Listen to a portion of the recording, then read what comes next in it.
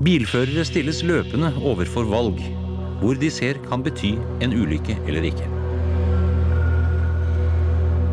We have a very wide area of vision, about 90 degrees on each side and a little less than that above and below. But only a very small part of that is accurate vision, about the size of a quarter held at arm's length. And that means that if we want to really look at something to see what's happening, to see if the pedestrian is starting to move across the street or to see if the light is turning red, we have to look right at the thing.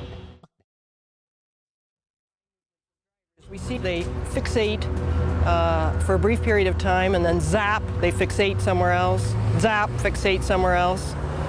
And each of those fixations takes about a third of a second. And the reason that's a problem is that we are moving so quickly. We're moving at about 40 feet per second just in this city traffic area.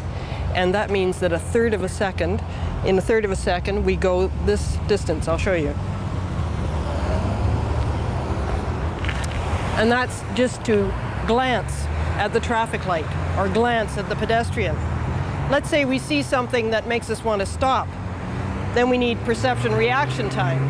And during that time, just to get our foot on the brake, we travel this far.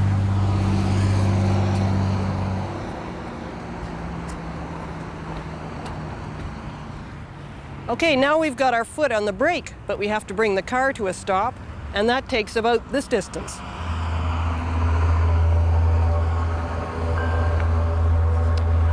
So you see, it's a very long distance just to respond to an unexpected event, the pedestrian that suddenly steps out in front of us.